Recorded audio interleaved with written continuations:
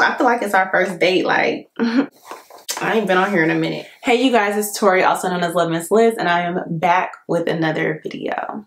So it is officially January 3rd, 2023. And you know what that means?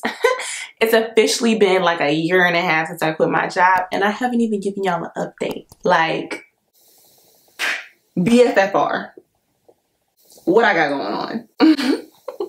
In order to give you guys this update, I decided to come to you from my official self-tape space to help set the tone of what your girl doing. You feel me?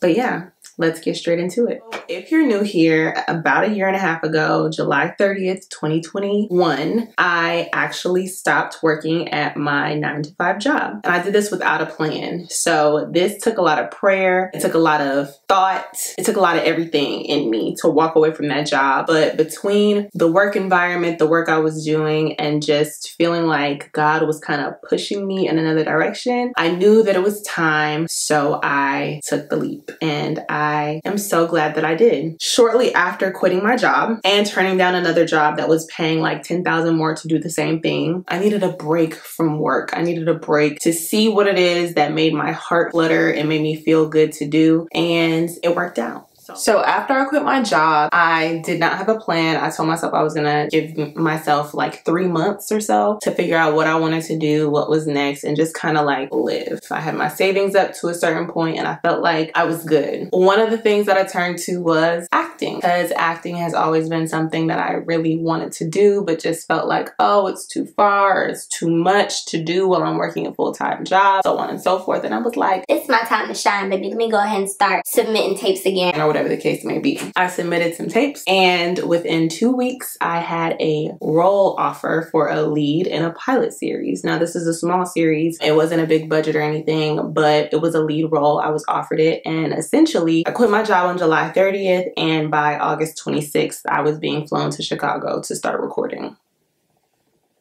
From that point forward, I added that gig to my resume, and I started booking a lot more gigs. So I booked 3 series, 2 short films, 2 plays, 2 commercial gigs. I've booked 2 Fatal Attraction episodes, and I feel like I could be missing something else because I just remembered about the Fatal Attraction episodes. But long story short, I've been booking more than I've ever booked, and I've been submitting tapes since college. Mind you, consistently, no, I was not submitting consistently, but I had been submitting since college, and I hadn't really been getting that many roles, clearly. I landed the vagina monologues a few times, but that was it. So acting, fortunately, has been something that's been going on consistently, and I've been booking. I currently have an audition coming up. I have a self-tape that I need to do, and it is a trying field, but it's very fulfilling, and I have so much fun on set. I really do hope to share that journey with you guys a little bit more in depth this year, and just how it's going. So God willing, your girl gonna be booking some more stuff, and I can take you along the journey for some of it at least. So expectation versus reality of me quitting my job.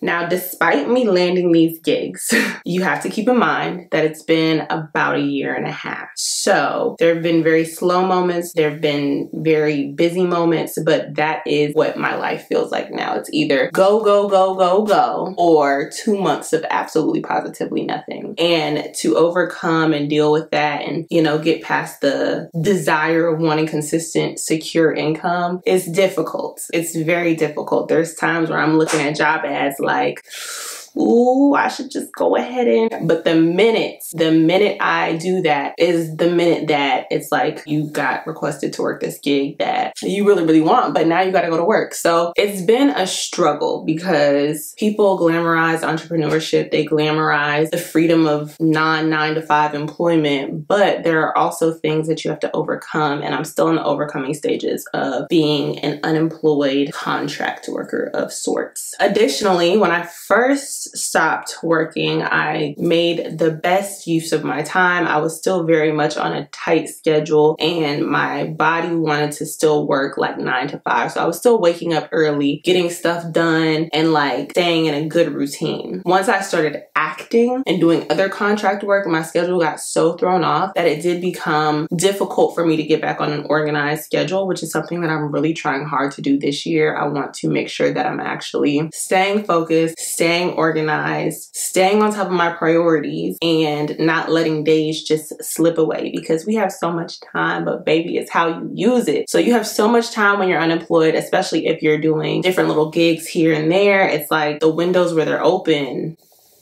you gotta still, you know, focus and push through and produce something in some way to show God that you are serious about what He wants for you. So yeah, there are days where I'm like, oh God, what's happening? But when I tell you, I've had the most full circle moments doing this in such a short period of time. So literally right before my year anniversary of quitting my job, I booked a commercial gig with Walmart, and I was on set for 3 days. I was the only talent. I was spending my days shooting, and it was literally for like baby strollers or something. But when I tell you the gig paid well, all right? And everybody was so nice, so friendly, so accommodating. But one of the production managers was actually one of the leads on like a television show, a kid's show that I used to watch growing up. And it's like little things like that. So before I even knew that, I would be looking around just thinking like, oh my gosh, I really changed my life. And the hard part is it not being consistent, but the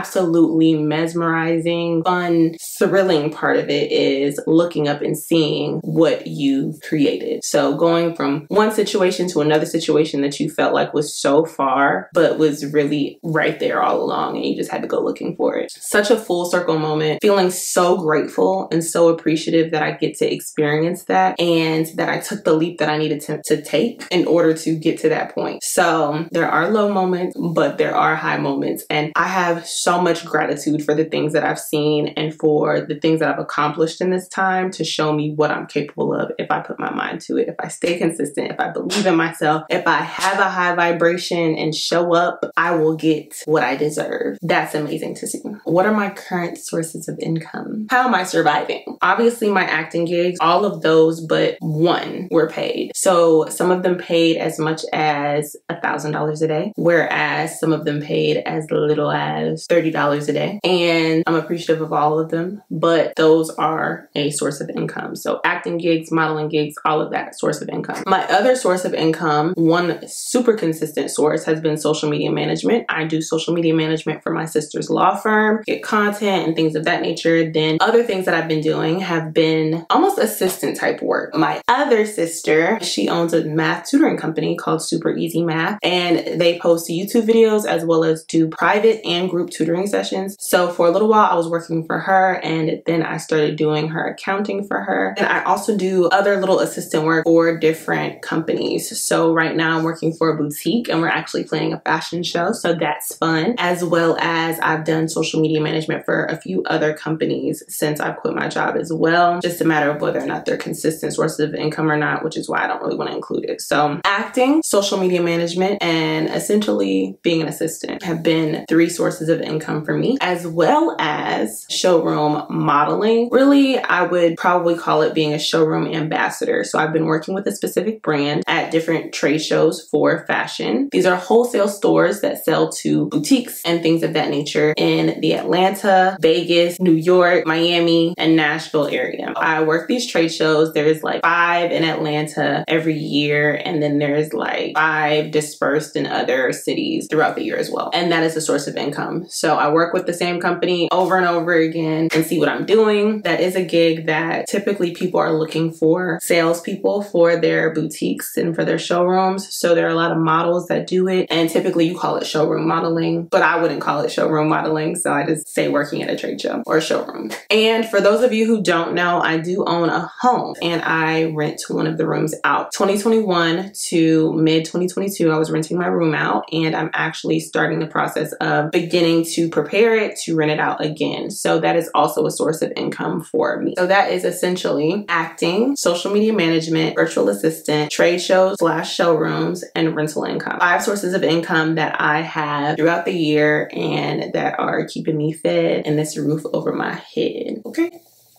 Do I have any regrets after quitting my job? Personally, I do not have any regrets after quitting my job. And I feel like people who do quit their job, that's going to differ, obviously. My job, I will probably get into this in another video of what happened, but it was time for me to go. Like, I was trying to stay at my job because I felt like that was the right thing to do, but there were things that just kept happening that was like, you're not supposed to be here. I'd pray about it, hope things got better. It'd be okay for 4 days. And then on the 5th day, I would be ready to quit all over again. And these aren't minor infractions. Some of these are things that are actually pretty serious and you shouldn't deal with in a workplace. But that was something that I had to get over, and knowing that I can walk away from things that aren't serving me or fulfilling me and find better for myself. And that thought and that idea spreads far across the board. That is not just as it pertains to employment. That could pertain to romantic relationships, friendships, job opportunities, gigs, everything. If it does not serve you, you can walk away, and what is for you will be for you, and no one can stop that. Since I have quit my job, I have had a few questions from people about whether or not they should quit their job, in my opinion, regarding their situations. And what I will say is that everybody is different. So my journey is my journey and your journey is yours. I prayed a lot, I debated a lot, I cried a lot before I quit my job, and it ended up being the right decision for me. If you're debating doing the same thing, I suggest you definitely weighing the pros and cons, thinking about what other sources of income you can make, building up your savings before you do it, and making sure ultimately you will be okay. If you're working in a toxic environment, then I 10 out of 10 recommend that you do either seek other employment or do what you gotta do and cut the cord. We grown, you can change your life any day, any moment, any hour, any minute. Now, what I will say is I always tell people, if I would have been able to keep my job while I worked on this journey, I definitely would have. If I was able to have a work-life balance that permitted me to truly, genuinely go after my dreams on the side, then I would have taken that route. But that just wasn't applicable for me. So if your place of employment is not a toxic environment, if you're happy there, if it is flexible, if you have enough work-life balance to where you can go home and go hard for your dreams afterwards, then I would definitely recommend that you stay at your job and walk away once your side income can take the place of your full-time job. So that concludes this video. Thank you so much for everybody that's watched. Thank you also for all the people who have subscribed, especially when I haven't been posting. Y'all the truth. Y'all are the truth, okay? I genuinely hope that you enjoyed this video. I can't wait to share more of my journey with you this year, and I will see you guys in the next one. Bye.